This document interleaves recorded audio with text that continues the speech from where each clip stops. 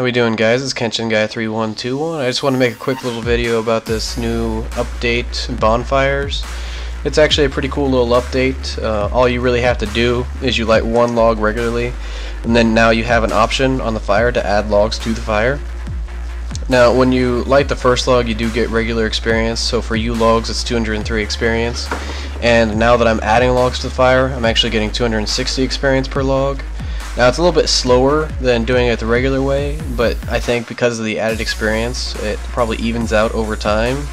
And a couple cool things that happen when you're doing the bonfire, after you throw a few logs in there, you get a 10% increase to your life. As you can see, I'm above what my regular life would be. And every once in a while you'll see like these little fire sprites pop out, and if you save them or collect them, they actually give you like little surprises. Like I got a couple earth runes and then some air runes. I know it's nothing special, but I'm sure there's probably rarer prizes out there. So anyways, I just wanted to show you this update. I like it a lot because of how AFK-able it is. So I'll talk to you guys soon.